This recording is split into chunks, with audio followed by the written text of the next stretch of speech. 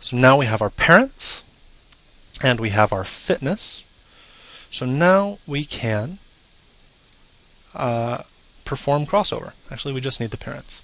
The crossover function accepts the score, and the crossover function inside it calls for the list of parents for the new generation. So, based on our roulette algorithm, we get our number of parents.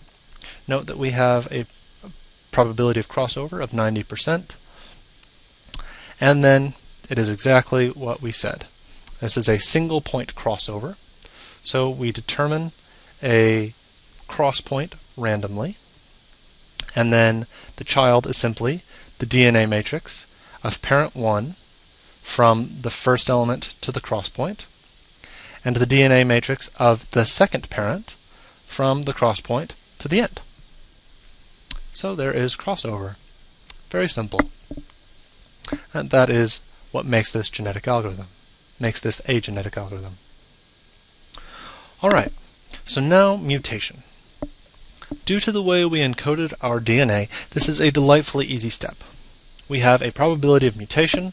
Note I chose a high mutation of 5% probability of mutation. We have a fairly short DNA string.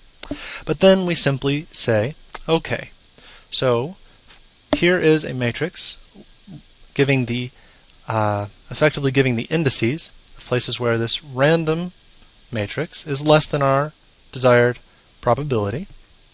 And then our matrix of those indices is the flipped value of the matrix of those indices. To mutate is not to mutate. So, very nice, very concise, and that performs what we need it to.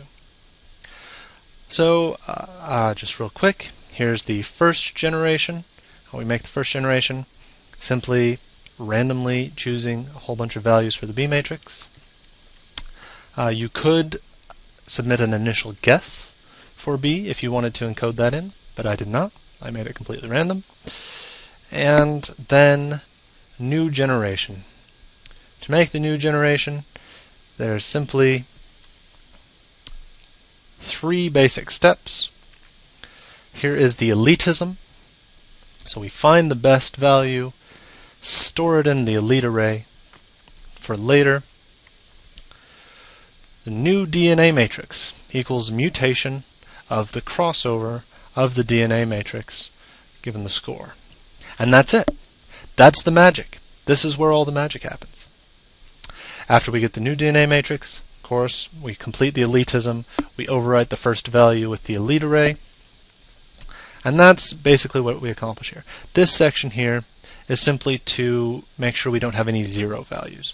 Zero values produce singularity problems in our particular problem, so I simply get rid of them and replace them with 5 times the smallest allowed value.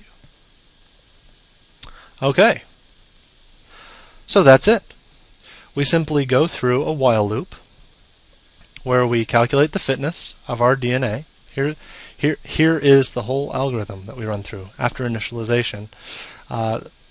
Calculate the fitness, we graph it for our own sake, and make a new generation. And just run it and run it and run it, and then in the end, choose the best matrix, the best parameters from the final generation and return them. Okay, so let's see how this works on our volcano problem. Well, here's the volcano code. We load the data. We define the model here. Here's our 2 functions, the model for the temperature and the chi-square function. Here's the optimization step. We're going to compare against the MATLAB fminsearch algorithm, and here is our genetic algorithm search, where here are the maximum values we allow for the base temperature, the max temperature, x and y value, and the standard deviation, the precision we ask for each of them, and plotting down below. So, let's see what happens.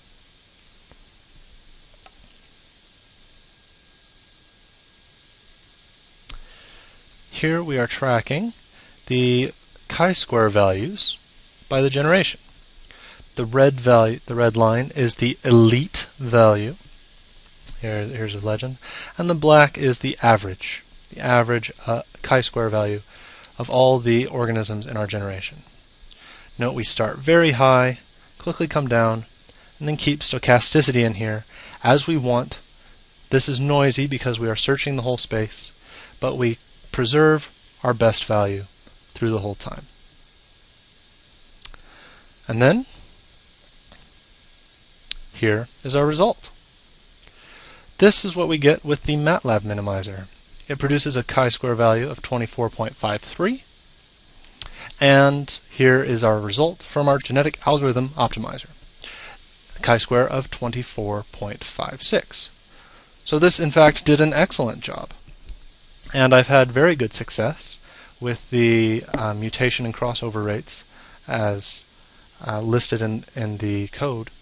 I consistently get values right around here. And we can take a look.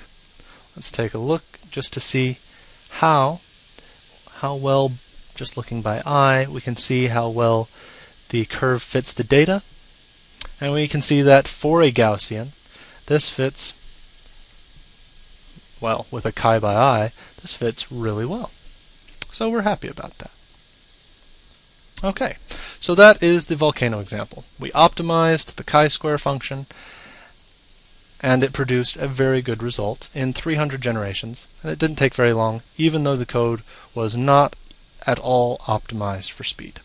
So this is an example of how genetic algorithms can be used for a computational statistics problem. Now I'd like to real quick show you my favorite example of what genetic algorithms has been used to solve. Here's my favorite problem.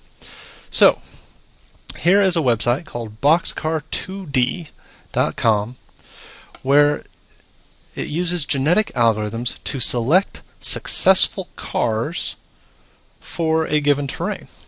Each car is defined by a few parameters.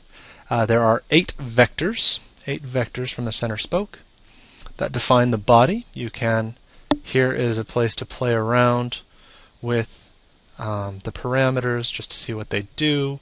You can change the magnitude and angle of the vectors. You can change the axle angles for the wheels. You can change the wheel radius. You can change what vertex the wheel is attached to. And you can even change the number of wheels. And this is a completely general way of defining a car. And you can see, by looking at this can be easily translated into a chromosome, just like we did with our volcano example. Convert each of these to binary, make a long string. In fact, I believe this algorithm is performed exactly as I did the volcano example. Quick note, there are some properties of the car associated with the body size. The torque is a function of how large the body is. So you need some body mass in order to have a valid car. And the car mass is defined also by the size of the body. And then these cars are simply dropped onto a terrain and allowed to go as far as they can, and that's their fitness function. So we'll take a look.